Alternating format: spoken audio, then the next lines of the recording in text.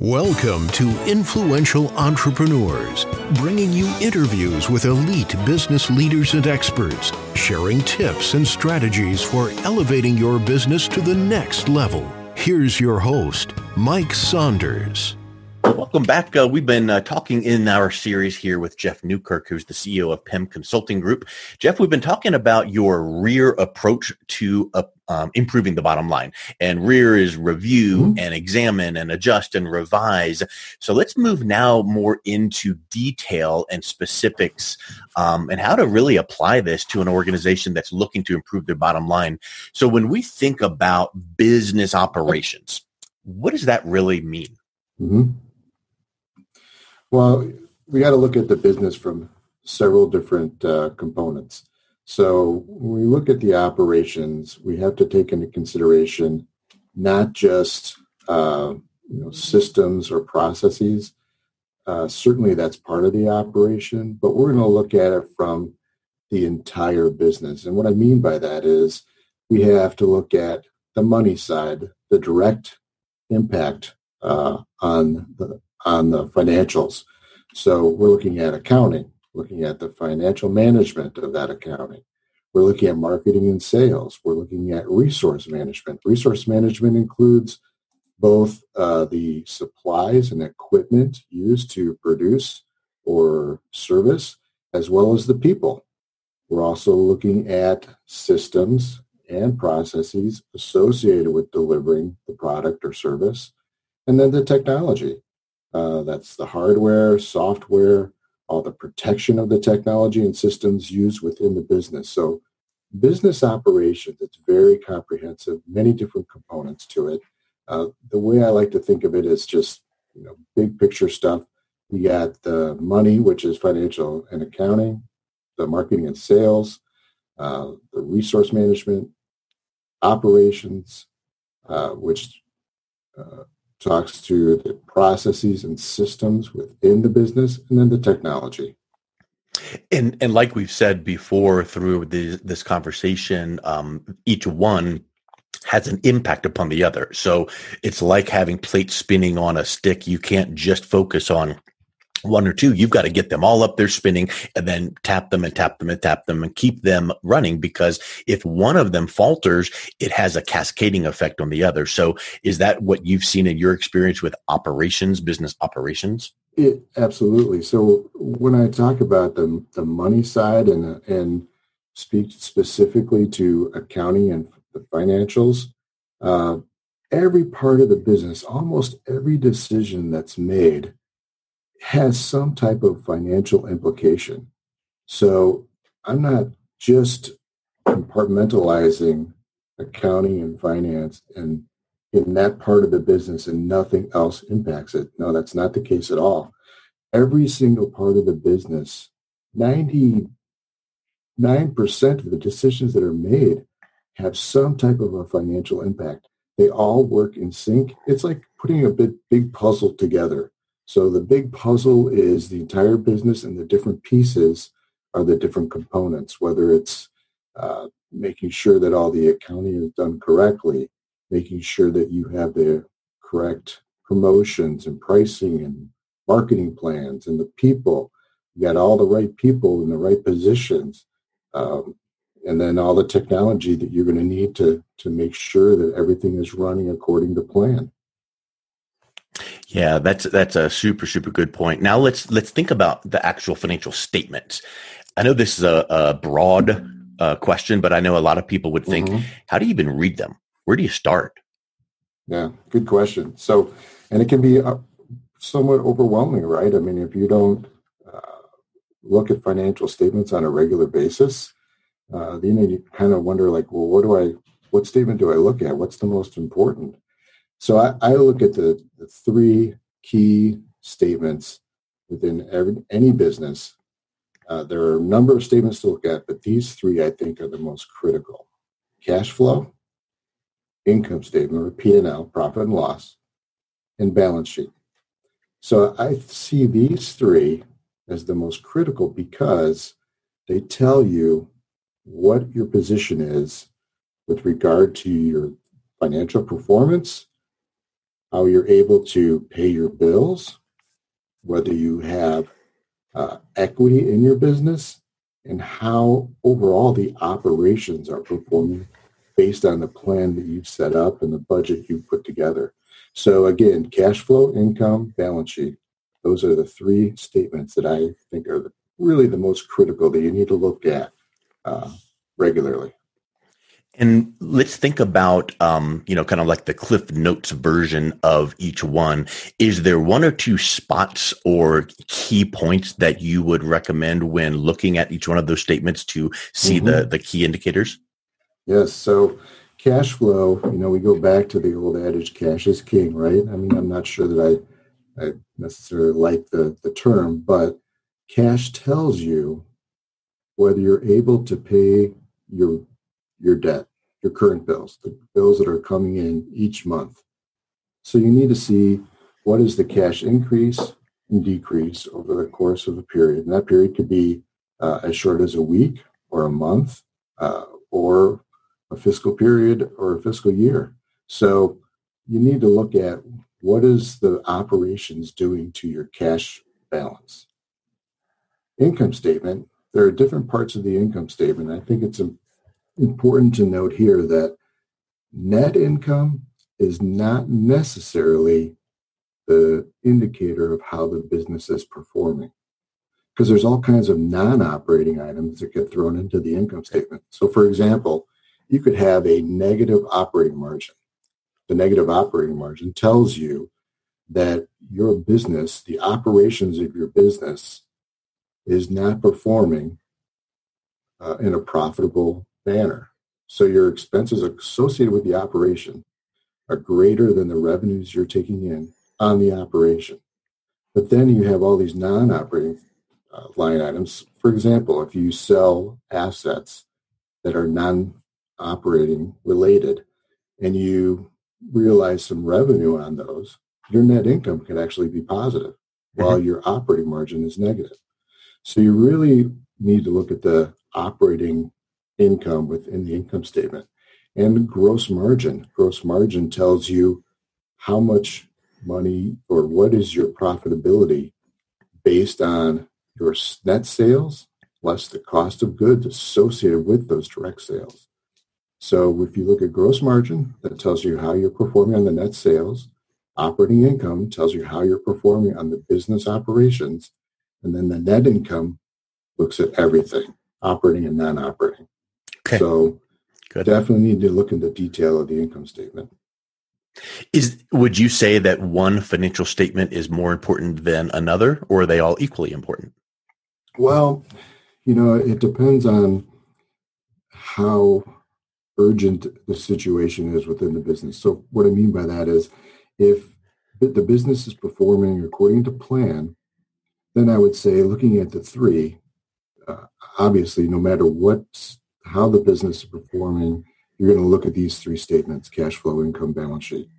But if there is an urgent need within the business, or they're not performing according to plan and they're having difficulty meeting some of their expenses, then you look at cash flow, because cash is going to tell you, do you have enough liquidity? Do you have enough cash in the bank to pay for those bills that are coming in today? And that's so critical, because if you don't, you got to make some adjustments quickly to get to that liquid position, so you can pay your current debt. Otherwise, you're going to run into bankruptcy kinds of issues, and you want to avoid that at all costs. Yes, and that would cause you then to need to dip into other resources, maybe like a line of credit, which would solve that short-term need, but then throw a liability into the mix. That's right. And, taking on more debt is not necessarily the direction to go. And, there's all kinds of opportunities right now where small and medium-sized businesses can take on additional debt. But remember, the debt is something that you have to pay back. Mm-hmm. It's not a gift. So you're taking on a loan, and you don't necessarily have to pay it back today, but you're going to have to pay it back at some point. So you have to be mindful of the fact that taking on more debt, means you're going to have to pay that back at some point, which means you're going to have enough cash in order to do that. And there is, I'm sure, a valid reason for taking on debt if it's good debt.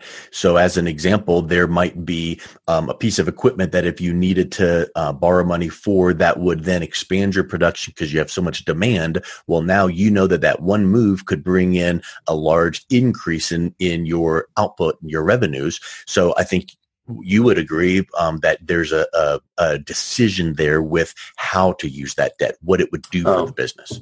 Absolutely. And you have to be mindful of what equipment you need to purchase to make sure that your operations are going according to plan. And that's why you have not just an operating budget, but you have a capital budget. And that capital budget tells you all of the big ticket items, the most expensive items that you're going to purchase during the course of a fiscal period.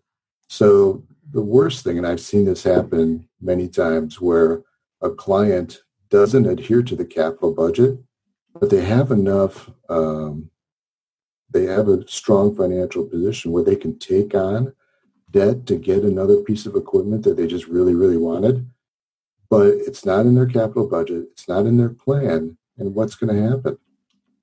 Short term, they're going to have that piece of equipment that they wanted, but long term, they still got to pay for it. Yes. And is it something that they really need? So you just need to be mindful of making sure that you have a plan, you have a budget that reflects that plan, and you adhere to it. Yes. To the greatest extent possible. Yes, of course. So let's think about this plan you're talking about. And I love the term a strategic plan because it's not just something you put together. It's a strategic plan. So how does the financial component fit into a strategic plan? Yeah. So the way I look at it, a strategic plan is like a roadmap. So the roadmap is going to tell you how you're going to get from point A to point B. And you're going to follow the map in order to do that the best way you know how, or the best way it's telling you. You're not going to deviate, but you want to get from point A to point B. Does that mean that there might be some detours along the way? Possibly, but the map is going to show you how you're going to get to your destination. That's like the strategic plan. The strategic plan is going to put, take into consideration your mission, the vision for your business, all the goals and objectives that you have for that particular year or period, and then all of the tasks and tactics that you're going to put into play to make sure that you're meeting those goals and objectives.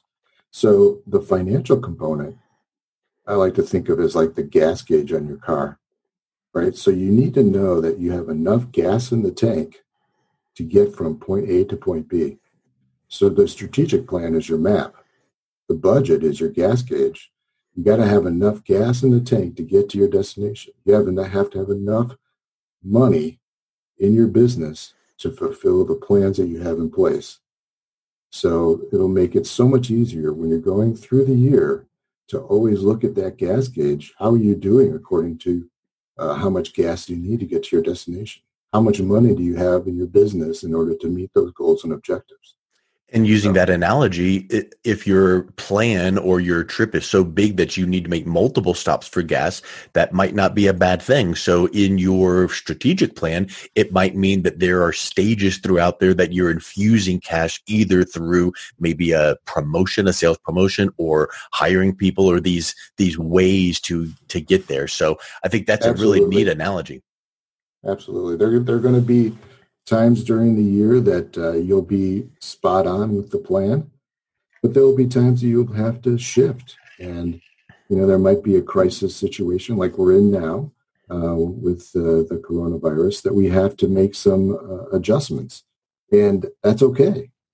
That's okay to have to be in a situation where you can make adjustments, because if you already have a plan and you already have a budget that meets that plan, it's a whole lot easier to make those adjustments. If you're going down the road without a map and you want to get to destination B from point A and you don't know how to get there, you're working in the dark, right? Yeah. You're going without any direction. It's the same thing. Yep. Strategic plan. Yeah. It gives you that. You get to that destination quicker. Yep. It gives you that train track to run on to make sure that you're, right there on track. So throughout the plan, progressing through it, you need to make decisions one way or the other. Mm-hmm. What are some indicators that you're making good decisions for the financial health of your business? Great question. So every month, every week, every quarter, you are looking at some key metrics within your business to make sure that you are on track. And depending on how volatile the business is, if it's more volatile, you're going to be looking at those metrics weekly. If it's less volatile, you can look at them monthly. Certainly no less than monthly, because there are too many things that can happen during the course of a month that you might need to adjust. But you need to be able to look back at those metrics and say, okay, we're meeting our goals, we're meeting our objectives, and now we can go to the next month and next period and know that we're on track. Or we missed the goal and we need to adjust. So I worked with a client who reviewed their financials weekly. There was a meeting that was held every week. All the leaders came together. Everybody was responsible for, every leader had the responsibility for a few of the financial metrics that they showed on a dashboard. And if they met goal, then the next week they just went on with the plan. If they were off, then they knew how to adjust. So it really depends on how volatile the business is and as to how often you need to review. But the only way you know how you're performing is to really have those metrics in place and compare on a periodic basis. Does that make sense? Yes, because one frequency for one business might be very different than another. It all depends on what the outcome and objective is. So Absolutely. What's right for your business, you need to know. And thinking about adding staff, that's another aspect with, maybe making good decisions. Should we get a loan or not? How often should we review a plan? How do you know when to make adjustments to staff? Yeah, so that's a really tough one because you need to know how much labor you need in order to provide the service or to manufacture the product. And the only way to know that is to really keep a good eye on those metrics with regard to your personnel. So how many labor hours does it take to provide that service or to manufacture that product? What's the benchmark associated with that productivity?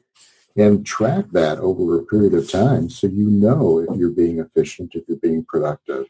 Also, you have to be really in tune with your labor. You need to be able to just get with your teams and just have that human side and just talk and understand where they're coming from, how they're doing, how they're functioning, and you'll be able to tell whether they're stressed or not and why they're stressed, and then go back to the data and see if the data is consistent with the feedback that you get from your teams.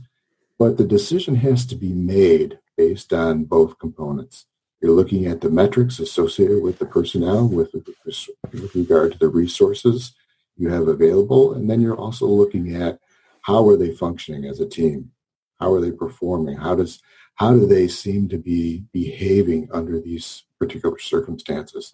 And you'll know if it's time to hire, and if you do, how many people you need to hire, to what extent you need to increase your labor costs.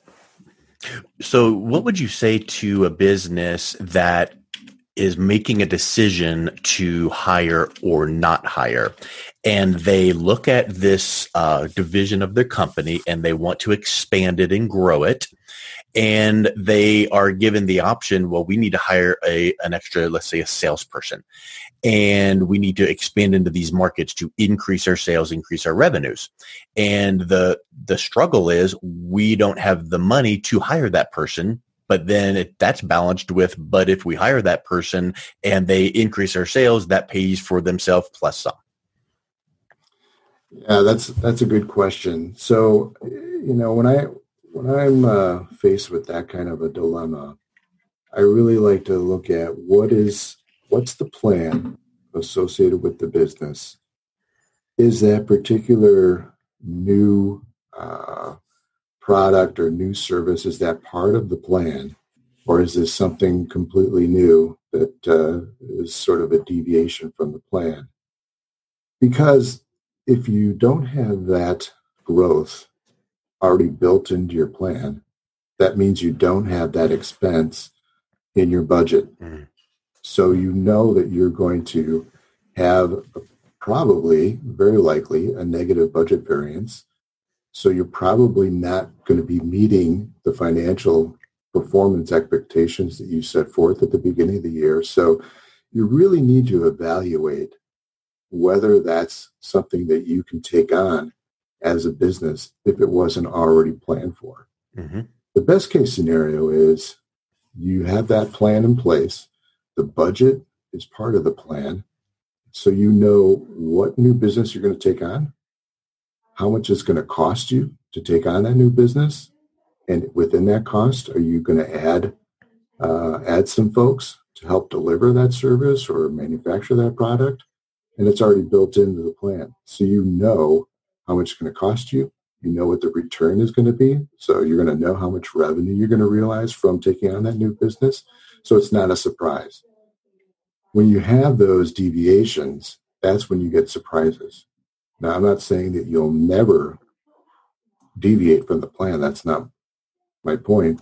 But you need to be prepared for if you take on a deviation, if you take on a new business, it's not part of the plan, you're going to experience some potentially financial setback.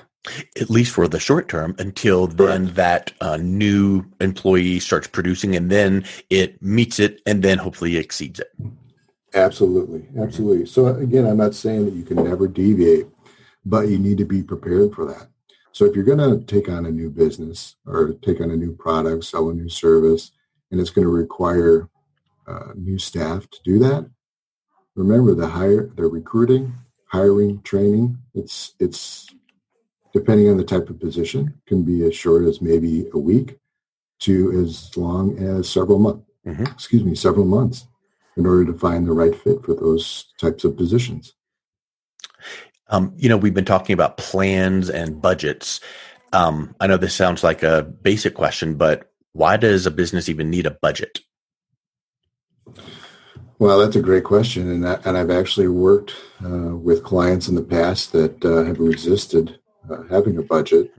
And, my response to that is everybody needs a budget. Every business needs a budget. Every person needs to know what their personal income is, what their personal expenses are, so you can plan accordingly. Well, business is the same. You need to have some kind of idea of how much it's going to cost you to operate that business. And if you don't know, you're working in the dark. And even if there's volatility associated with that business, you need to somehow develop a plan that's going to tell you where you could be at the end of that fiscal period. And what I mean by that is, even though there's going to be some volatility, if you don't have a budget in place and a budget that coincides with the plan, it's going to be difficult for you to get to that end result, the end result that you're looking for. That typically is to exceed your expectations in financial performance. And more immediate than that, if you do have to take on debt, what's a bank going to be asking you for? Bank's going to be asking you for a business plan. What's going to be in the business plan? Well, it's going to have some type of a budget. So you're going to have to provide the bank with an idea of what your revenues are going to be, what your expenses are. And that's the only way that you're going to really have a good, productive conversation with your lenders as to taking on additional debt if you need to. But again, a budget is like the gas gauge on the car, right? You can't operate a car. You can't drive a car and, indefinitely. You have to have gas in the tank. You have to know how much gas you have so you know how far you can go. And what Make sense? about if I know that anything changes. So can the budget change? And if so, how often is acceptable without the business being viewed as being all over the place? Oh yeah, yeah. So, I've always been of the thought process that you have your budget set for the year. It's carved in stone. You're done, and you're going to just evaluate as you go forward. But through the course of my 30 plus years of experience in the corporate world, I've learned that is not the best approach. So, having a budget carved in stone is fine. However, you do need to be prepared for the fact that there's going to be potential changes occurring to your business that you need to be able to flex. And an operating budget, if you flex your operating budget, and what I mean by that is you're going to adjust the revenue side of the equation up or down. You're going to adjust the expense side up or down to meet whatever changes are impacting your business. Now, I'm not saying that you're going to do that on a regular basis, but if you come across or are impacted by a crisis like what we're experiencing now, I think it would be foolish for you not to take a look at your budget and adjust, because that's the only way you're going to be able to really plan for the rest of the year. You got to be able to adjust. Yeah, definitely. And I know a budget kind of is a little backward facing and forward looking, because you have to see what's been happening and then also project. So how detailed should this budget be? Can you use some rough estimates, or should it be very, very precise and, kind of like rigid? Yeah. So, I'm a very detailed person. So I've always been of the thought process that the more detail you have, the better accuracy you're going to experience going forward. But the key is you got to have a budget. So whether the best data you have is just by estimating based on history, then use it. If you have the opportunity to get more detailed data to make better projections, then you'll have a more accurate budget. But the key is to do that review, look at the big picture of your business. How did you perform? Why did you have that particular financial outcome? What are some of the impacts of that financial income or the bottom line? What were your revenues? What were your expenses? Answer the question why, and then you can be able to project forward. So you got to do your review. You got to examine the detail, and then you'll be able to better plan for the future. And I've always been in the thought process, the more detail you have, the more accurate your projections will be. But the key is you got to have some type of a budget going forward. Yeah. And we've talked about tracking, the importance of tracking, but are there any specifics you would recommend in tracking budget and how the business is performing, maybe specific tools or reports or charts?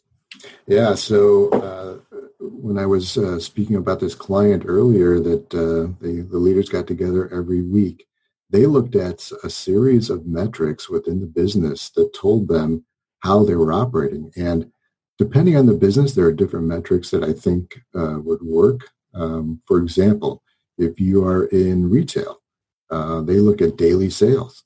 That's critical. They need to know how they're doing on a daily basis with regard to their selling their products. Different businesses function differently. If you're in consulting like me, you look at the number of hours that you've provided. The key is you have to look at metrics within your business that show or tell you how you're performing. So financially, obviously, you're going to be looking at gross margin.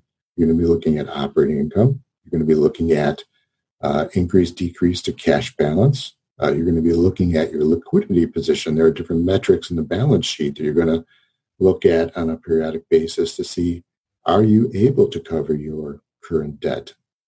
What is your current debt? You're going to get that from the balance sheet. So there are different metrics that, based on the business, that need to be looked at different times of the year. Some is often as weekly, some monthly. but certainly no less than monthly.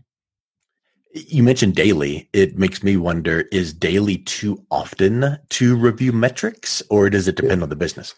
It really depends on the business. So when I was speaking about the daily, I was talking about retail. Well, retail looks at the daily sales so they know how to adjust for, providing discounts or putting things on sale so they can move merchandise. So, in some businesses, daily is appropriate.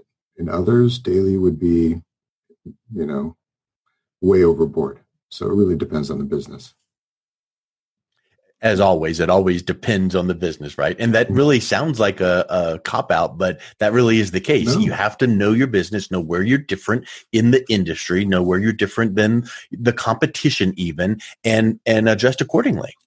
Well, that's right. And you want to use your time the most productively you can, right? So if you spend all your time just looking at metrics when you don't need to, then you're wasting time, you're wasting the company money because you're not being productive and adding value to the company. Exactly. Hey, so talking about a budget, how should a business develop a meaningful budget? And what I mean by that is maybe here's this template we found. We're just going to fill in the blanks with numbers and mindlessly fill it out so we have that box checked for we have a budget. Yeah, so never go by the mindless approach. You want to be able to put some things in place that are meaningful, and the way you do that is you look at history. So if you're an individual, for example, and I'll just use my 3 kids. I put budgets together for my 3 kids. They're older, but they all need to have some kind of an idea of what income they need to make during the course of the year in order to provide for those expenses that they want to incur during the course of the year, whether it's something as simple as how much they're going to spend on going to the movies or whatever. So I'm really simplifying here, but the point is you need to look at some pattern in history in order to then project for the future. Now, I've also been in healthcare. Now, that's the exact opposite side from what I was just speaking of a very simple budget for an individual. Healthcare, depending on the complexity of the organization, those budgets can take several months to complete because you've got multiple departments, you've got multiple staff, you've got vendors to take into consideration, but you're looking at the patterns from your historical data in order to develop those line items for your future budget, the budget that you're going to use for the next year.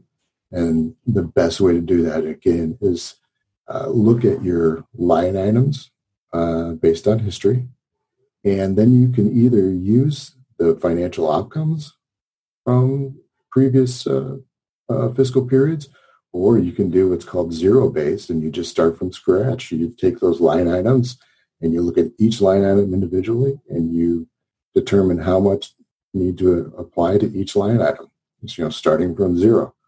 So the best way to do it, look at history, what happened in the past, and then use that to go forward. And, you mentioned your kids. So I think a lot of organizations might think, here's my strategic plan and my budget for the organization. And then they fail to do the same thing on their personal and family life. So isn't it, we've talked about this previously, but isn't it very important to integrate these same principles, maybe on a smaller scale, for your personal life as well as your organization? Absolutely. That's the only way you'll know how you're performing as an individual or as a family. And what I mean by that, I don't mean performing in any other way than are you able to meet your expenses? That's what I'm alluding to here.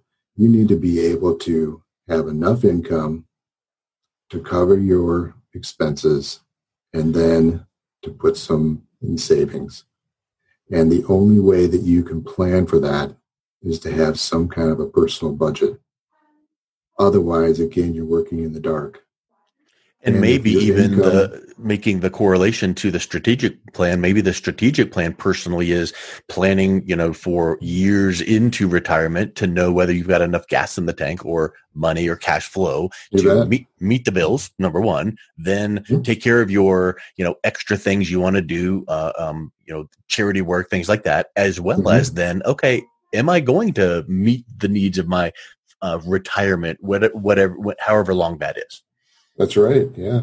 You need to know far into as reasonable as possible. I mean, taking into consideration, there's always going to be events taking place that could alter your plan. For example, if you change jobs or you move, the cost of living might be different and wherever you're relocating to. So those are going to be variables you need to take into consideration. But by and large, you have to have sort of a big picture idea, your plan, your own strategic plan, where you want to be at what point in your life so you can plan, the details. And the details being how much income do you need to get there and what expenses can you afford within your income that meet where the bottom line of what's going to get you there. Make sense? It totally does. It makes me think too about when you should develop a budget. And I know it sounds obvious, at the beginning, but what does the beginning look like for specific organizations?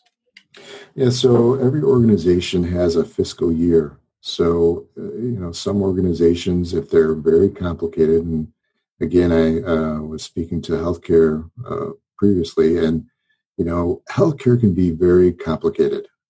We've seen uh, today's what's going on with our crisis today, how all of our healthcare organizations and workers have really stepped up and are doing an unbelievable job um, facing the crisis that we have going on right now. But in order to make sure that you have all of the resources in place, they need to plan for it.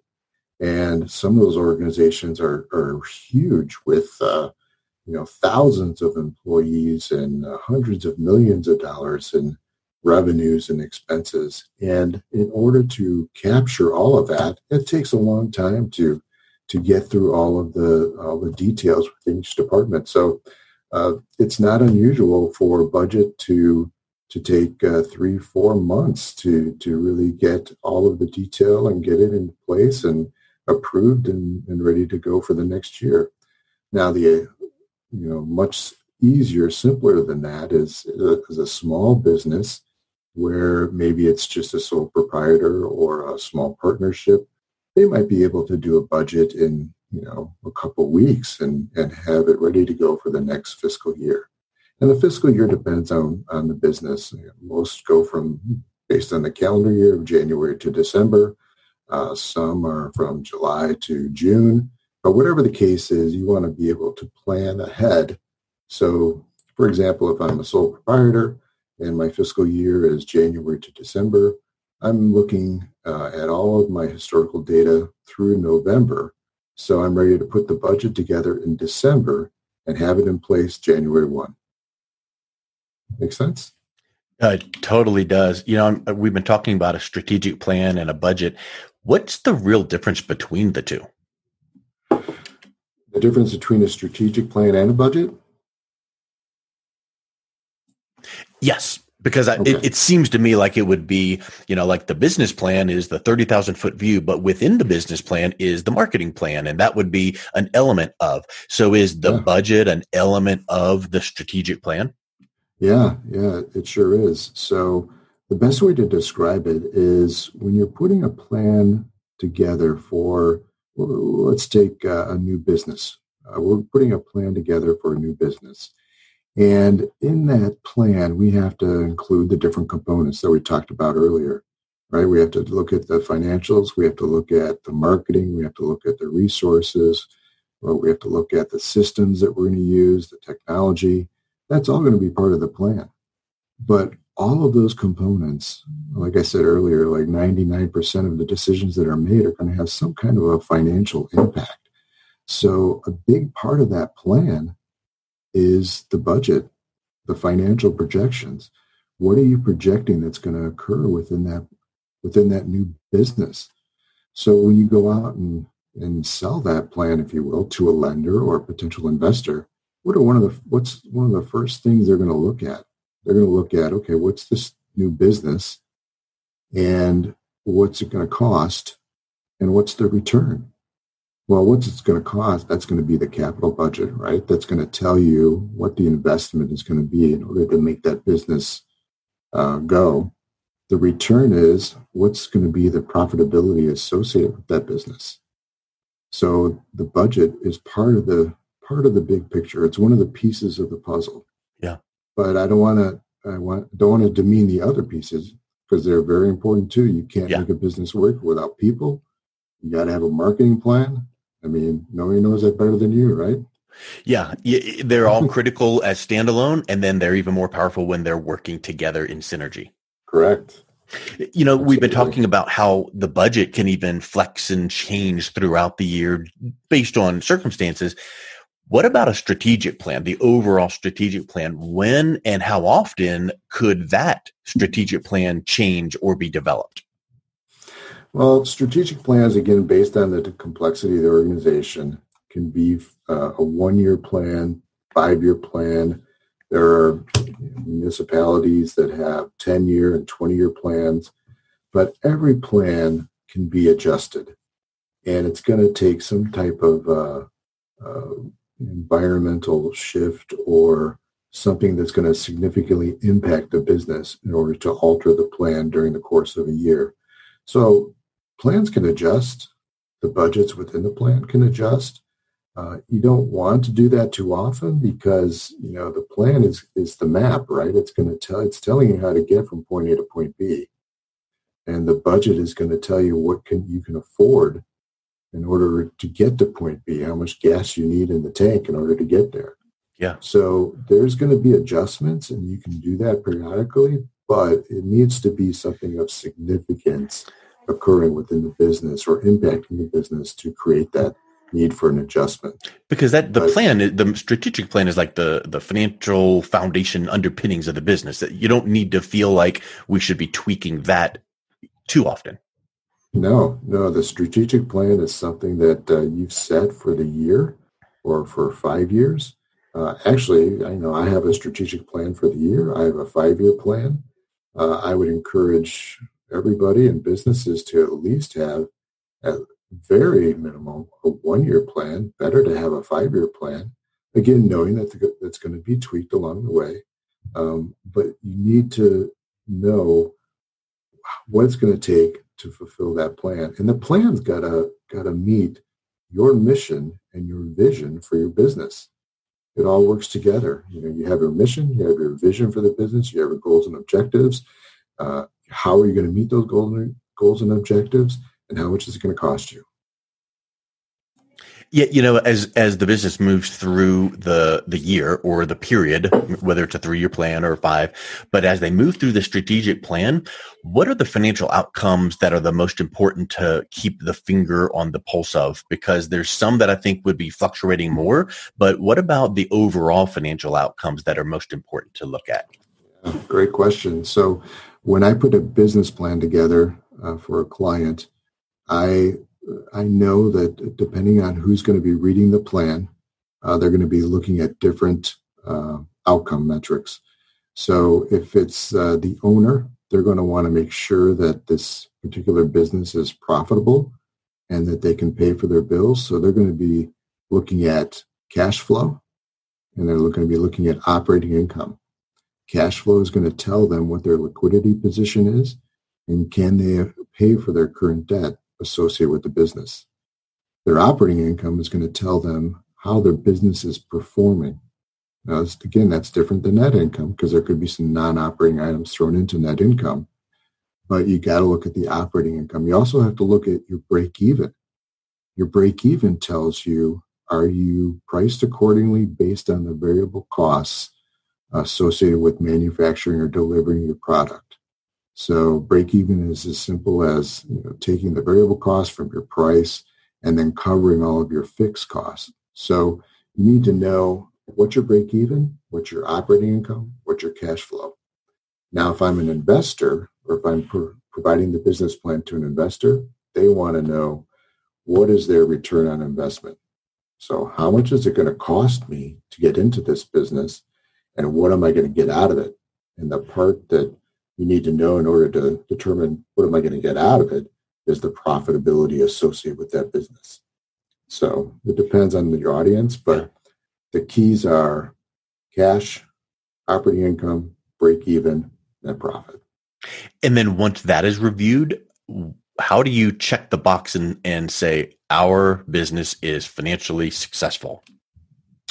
Well, if you meet the expectations that you've put in place, so for example, business plan was accepted, we've implemented the business, now it's going forward.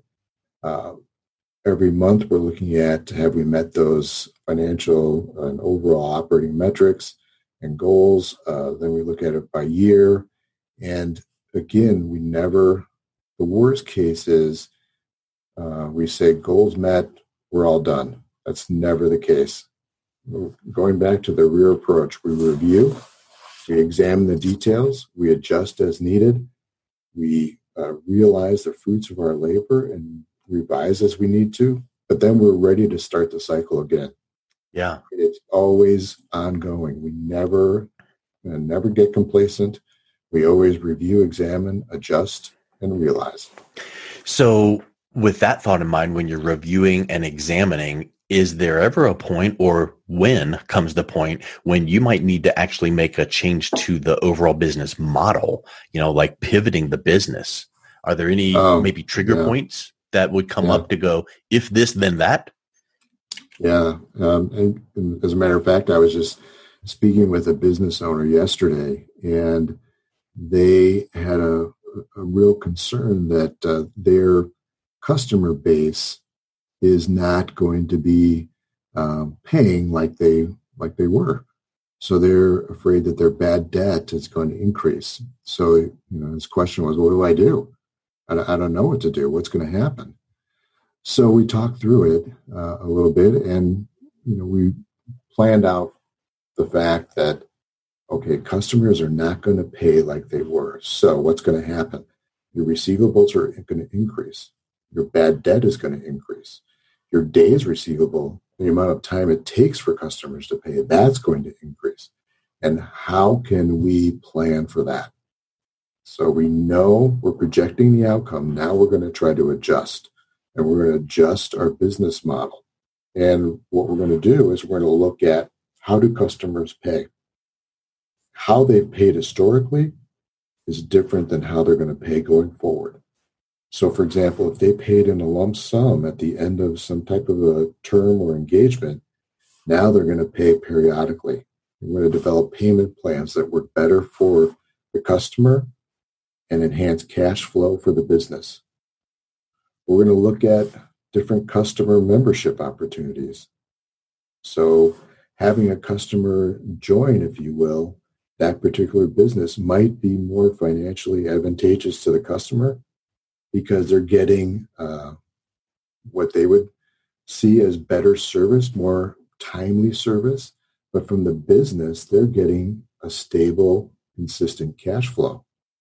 So we're looking at different ways to really provide the service and that the customers are looking for, and at the same time, make it easier for the customer to pay for that service and for the business to get a better idea of their cash flow and have it be more consistent and stable. And that's a result of constantly reviewing and evaluating and assessing. Right. And because if you only did this once a year, you tend to just blow right by it, and you wouldn't pick up on things like this, these potential opportunities or small pivot points. Yeah, I mean, the great outcome of this particular situation was that the client was proactive.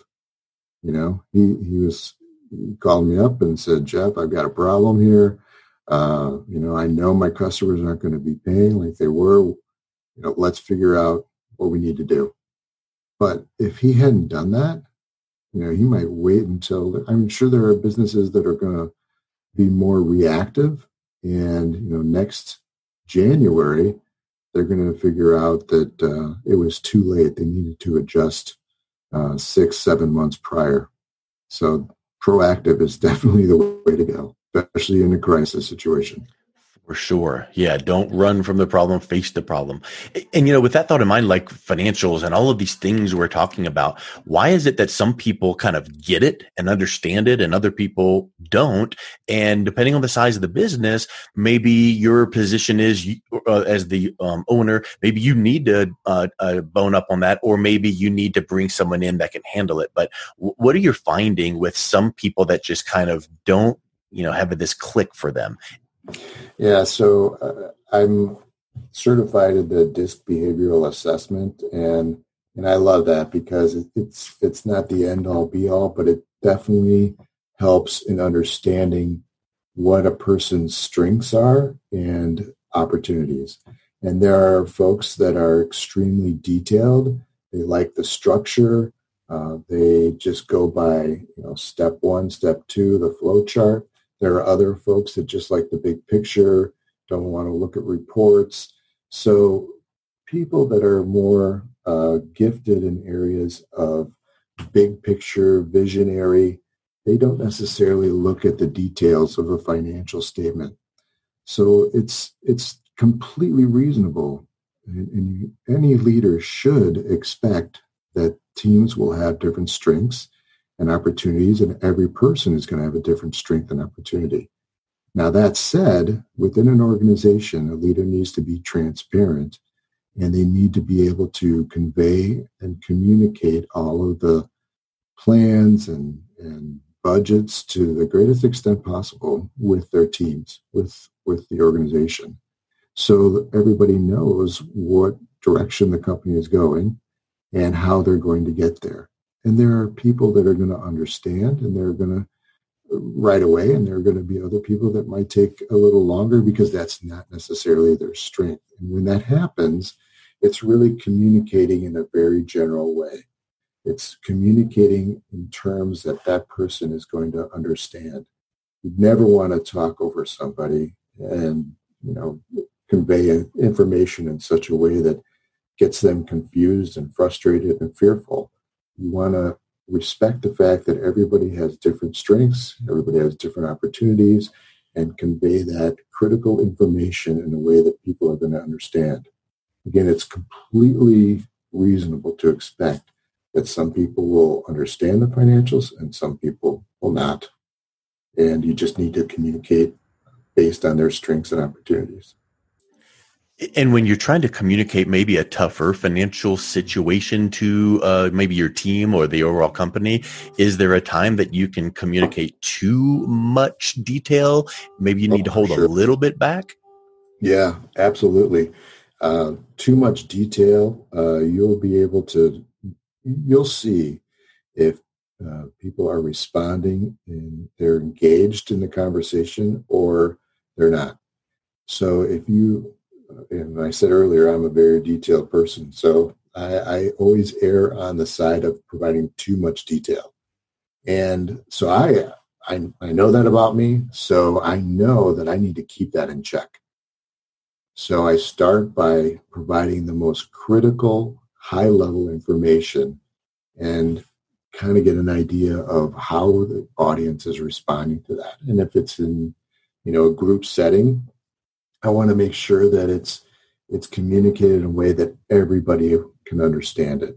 And that might be, very general terms. Even if it's tough information, I'm communicating that in a way that is more big picture, more general, and letting them know how this particular outcome is going to impact the business in more of a general way.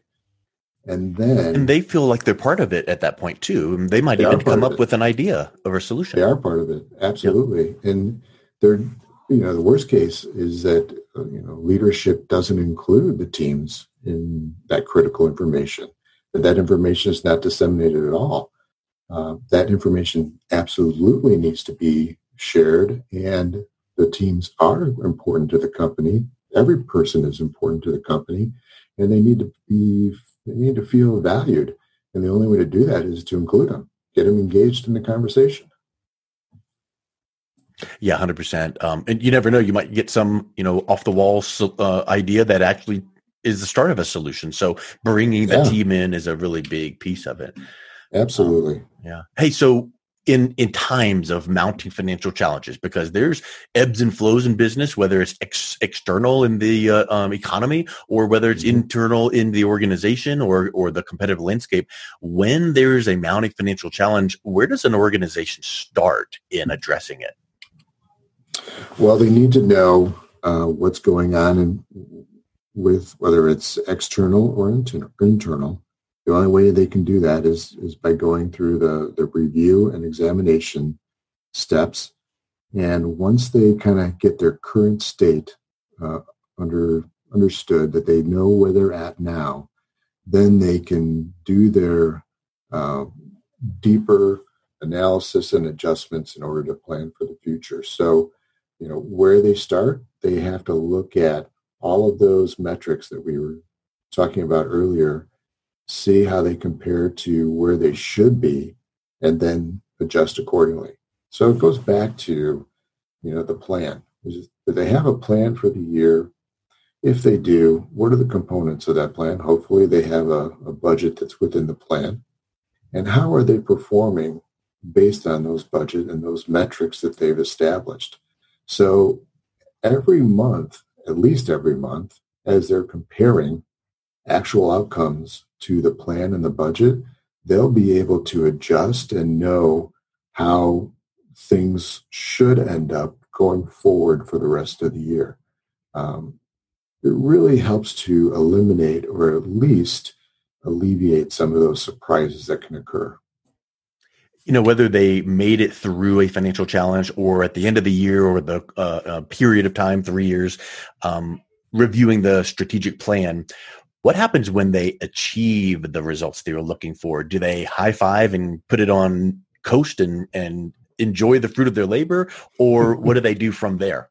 Yeah, so I never would advocate just sitting back and enjoying the successes.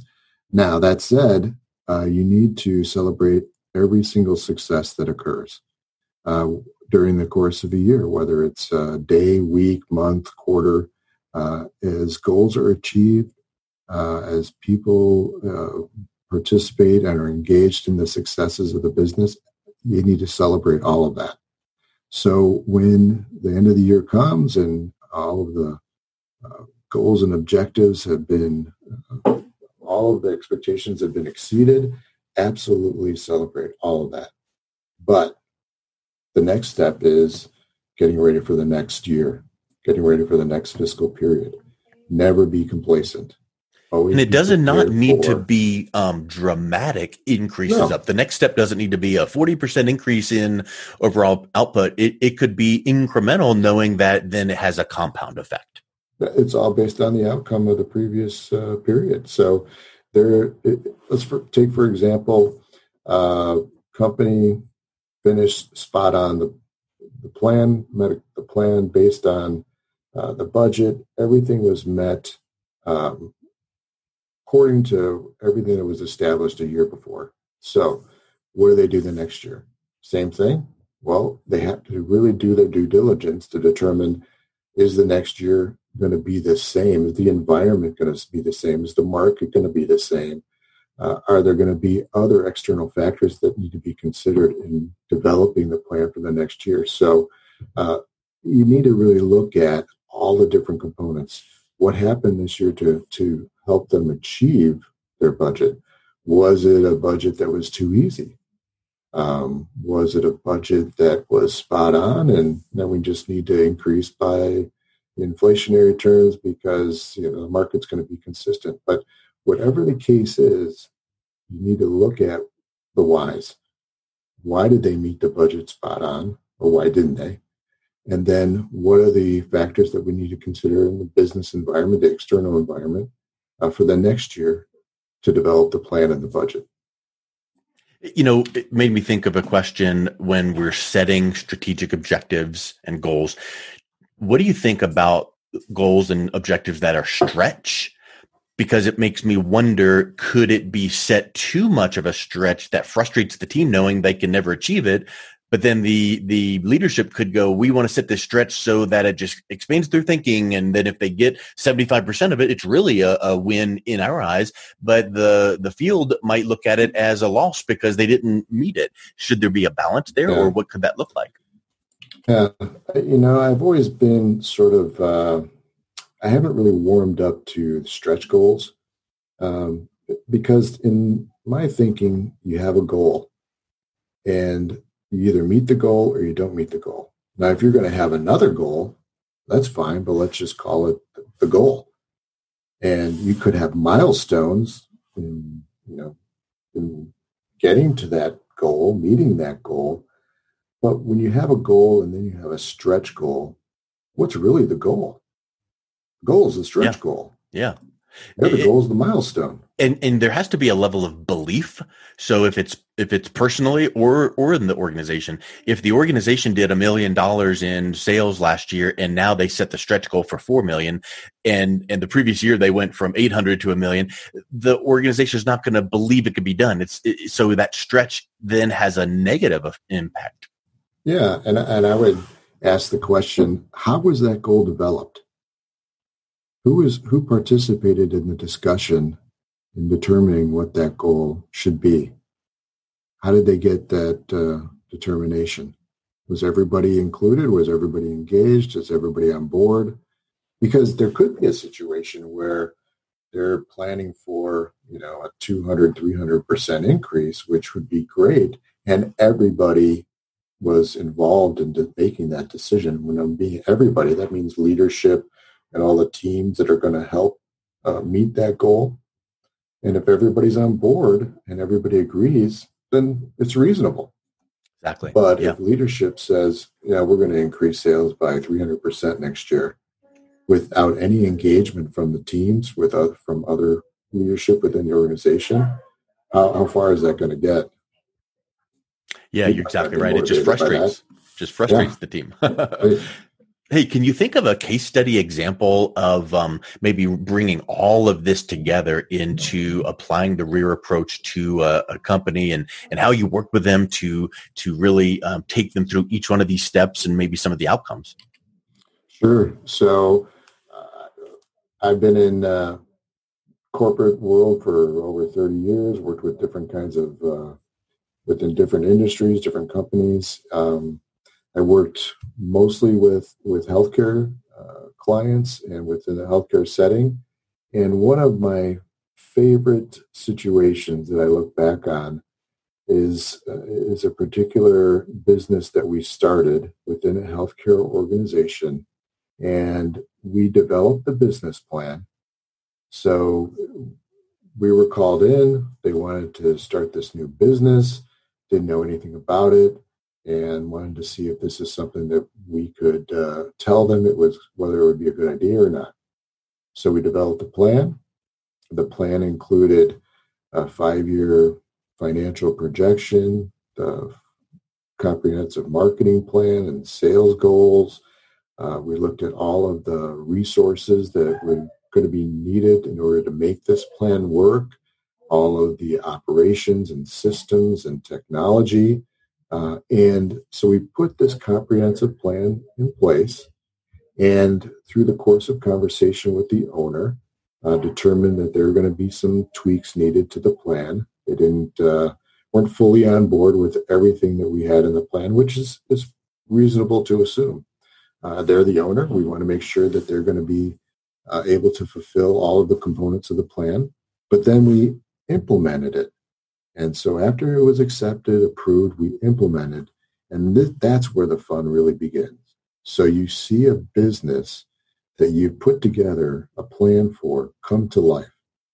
So hiring all the people, developing all the services, putting all the policies and procedures in place for that particular business, and then seeing how it's going to perform. And knowing that how we put the plan together and see it come to life and how all of the projections either were met or not that's where it really got exciting. And this particular example, fortunately, we exceeded expectations with regard to some of the financial goals, but we also needed to make some tweaks along the way. And what I mean by that is there were some services within that business that were not going to work. So we still had the overarching financial goals. We still wanted to meet all the expectations of the plan, but we had to do some tweaks to the detail. And we were able to do that. And, now it's been several years later and the business is still flourishing. And it's just a great success story. That was a great experience to go through. And it's great to look back on now. Yeah, it really sounds neat. It's like in the immortal words of Hannibal from the A-Team, I love it when a plan comes together. Yeah. But the key is you can't be complacent, right? I mean, we could have just said, all right, plan in place, we're done. But that's not how that's not how it's going to work. Yep. You've got to continually review, examine, adjust where you need to, and then realize the fruits of your labor. And you mentioned you discovered a service that just was not going to work, and then you had to make an adjustment. How did you notice? What was, without getting into detail, but how did you know that a specific service wasn't working? Was it something that you were seeing results not panning out the way you wanted? Right. So earlier I was speaking to measuring outcomes on a daily, weekly, quarterly basis. So in this particular service, we were looking at metrics daily, and then we were looking at those same metrics over the course of a week and then a month. And within really a couple of months, we knew that it was not going to work. And if we had not measured, if we had not really put the components in place to track how we were performing, we would have never come to that realization. But we did, fortunately. And we had some great people in place that could really pivot when we needed to. And based on that, continual review and examination, we were able to make those changes. And if you reviewed at the end of the year only, it might have been way too late. Would have been too late. Yeah. It would have been too late, and the business would not have been as successful. And but again, it goes back to the type of service or type of business. So this particular service warranted looking at the metrics on a daily basis. Neat. Hey, well, let's shift gears and talk about Jeff. What inspired you to become a business consultant? It was these types of experiences. It was seeing, putting a plan in place and then seeing it come to life and making sure that the client is pleased with the outcome, that I was able to add value to the organization. And, other situations where I've seen opportunities and perhaps for whatever reason, leadership didn't completely agree with some of those recommendations that were made. And I felt so passionate about what I was trying to accomplish that I felt the only way I could really make this happen and help as many people as I can is to strike out on my own and develop my own consulting. So that's what I've done. And I really feel strongly that, when it comes to business and comes to helping a business meet those expectations and thrive, it starts with understanding yourself, your strengths, your opportunities, understanding the business, planning accordingly, knowing how to plan, knowing how much it's going to cost, putting all of that together to create some success. And the best outcome is seeing a business succeed because of maybe one or two recommendations that I've been able to provide and has worked. So, from that outside perspective looking in that maybe they never would have seen otherwise. Yeah. For me, the tagline to our business is serve others, seek wisdom, and achieve excellence. It's all about serving the greater good. It's about helping people achieve what they're looking to achieve. And we always have to be learning. The seek wisdom part is we always have to be receptive to what's going on in the world. We always have to be receptive to the fact that we need to always learn new ways, better ways to do things. That's the only way we can be the very best we can be for the client. And that's the only way that I think that we can really help them to achieve excellence. You mentioned seeking wisdom. Did you have any mentors coming up in your business career, and what kind of advice did you learn from them that you find yourself still using even today? Oh, yeah, I have mentors going back to, when I was in college to, today, the people to look up to. And I think we all need to have mentors that help us to remain focused and to help us achieve what we're looking to achieve. And, it's always good to surround yourself with people that are, I like to think people that are smarter and know a whole lot that I can glean something from. So when I was in college, there was a professor that I really liked, was very passionate about, I was studied finance and economics. He was an economics professor, and he just got so passionate about microeconomics. And, you really have to like the subject in order to remain engaged. But 100%. Yeah, but, I happen to really like economics. So, but he said, there are always going to be times that you're not going to necessarily enjoy or you're not going to want to be engaged, but those are the times that are the most critical. Don't become one of those people that are just going to, excel when times are good. Yep. It's going to be when times are tough that are going to be really the times that you're going to grow. Yeah, we shouldn't hope for and pray that we don't have tough times. We should hope for and pray that we become stronger through them. Right. And then years later, I was working with a guy who was an exceptional leader. And, I was learning, and he said, good leaders aren't made when times are good. Good leaders are made when times are bad. And, wow. I thought, that was profound. And I thought, I'm not going to forget that. And if you listen to some of the, gurus today, like John Maxwell, I just love John Maxwell and what he stands for and what he says. And he'll say the same thing. Your character is displayed through when the heat comes up, kind of like the example of the dross and the silver. All the bad elements don't get out of the silver until the heat is turned up just to a crazy high level, and then you can pull it off, and then now you've got just a more pure element. Mm-hmm. That's right. So, Jeff, let's think about this point.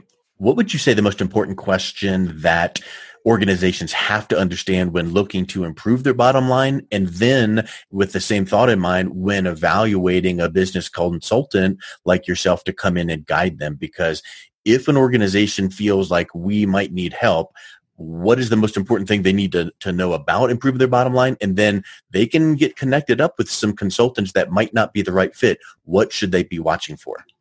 Yeah. So I think when it comes to really evaluating the business, they need to do that we've talked about this. They have to do that on a regular basis.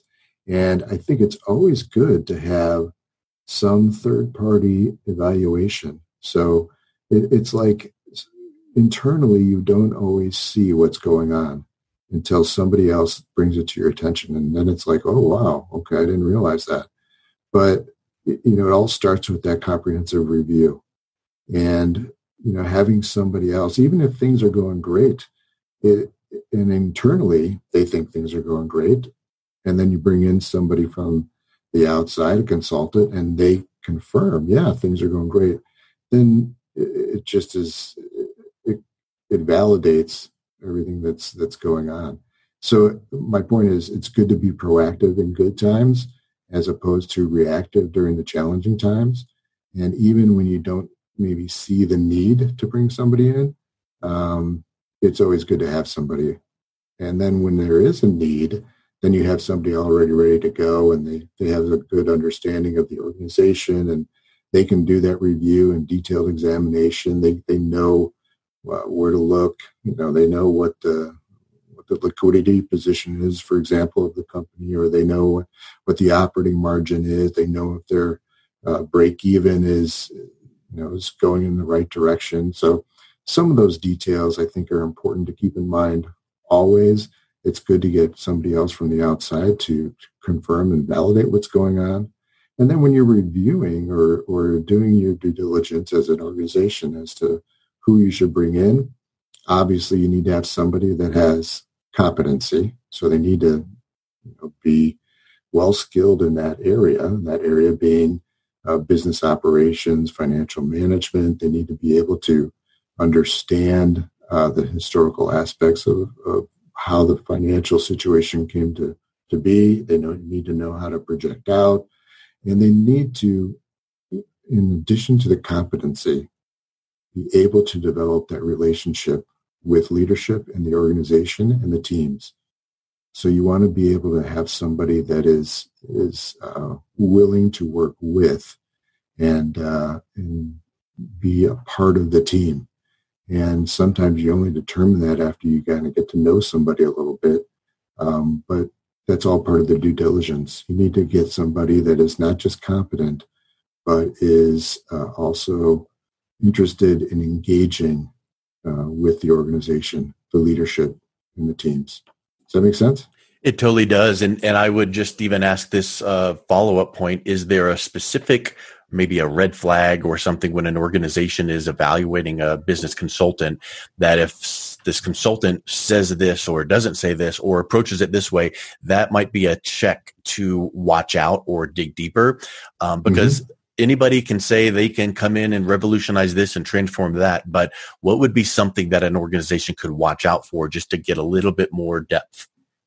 Yeah, so being on the other side of the fence for so many years, and I've had that opportunity to evaluate consultants coming in, and I was always really intrigued when the consultant said that they knew the answers. So we were having an introductory meeting or conversation, and they were conveying to me and the rest of leadership that they knew what the problem was and they could solve it. And I always thought, well, how do you know? How do you really know that? I mean, you just met us, right? I mean, you don't know the business, you don't know leadership, you don't know what we're all about, you don't know what the organization is trying to accomplish. How in the world do you know what is going to work? So what I mean by that is make sure that you have somebody that's coming in that is willing to learn the company, learn the culture, learn the plan, and work with it. They have to be competent, of course, and they have to be able to provide some of that challenging information, meaning that they might have to have some tough discussions about recommendations that will challenge the company. But they have to be engaged. They can't come in and just, like a freight train. Or cookie cutter, one size fits all. Here's what we need to do. Yeah. Let's go. And then there's like steamrolling. And I know all the answers. That's just not going to work. Well, Jeff, how can someone find out more about PEM Consulting and potentially see if you might be a right fit for helping their organization? Sure. Yeah. Well, website is pemconsultinggroup.org, PEM. P as in Peyton, E as in Emma, and M as in Mary. My three kids, pemconsultinggroup.org. And there you can find out a little bit more about me and the company and what we're trying to accomplish, our core values, and learn as to whether something that we're providing can fit with the business. I'm also on LinkedIn and post regularly, and Facebook. Excellent. Well, Jeff, thank you so much for your time. It was wonderful learning from you. Yeah, well, it's been great to talk with you, and really appreciate the opportunity, Mike. Thanks. You've been listening to Influential Entrepreneurs with Mike Saunders. To learn more about the resources mentioned on today's show or listen to past episodes, visit www.influentialentrepreneursradio.com.